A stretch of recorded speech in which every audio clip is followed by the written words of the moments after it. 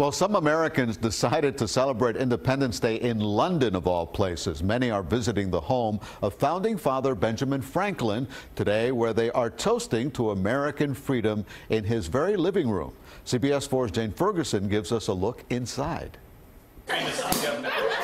It would be tough to find a 4th of July party with a more fitting location abroad. These American tourists have come to Benjamin Franklin's old house in London.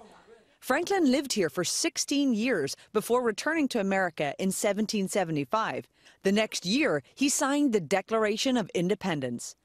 From this home in the heart of London, he lobbied the British government to give more rights to Americans who were paying taxes. This is really the eve of the American Revolution. This is where he's fighting for the Stamp Act, taxation with representation, very politically important years. That's awesome.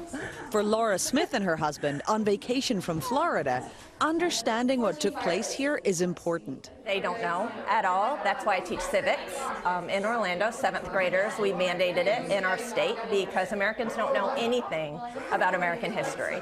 After their history lesson, the Smiths are heading out to continue celebrating the 4th of July.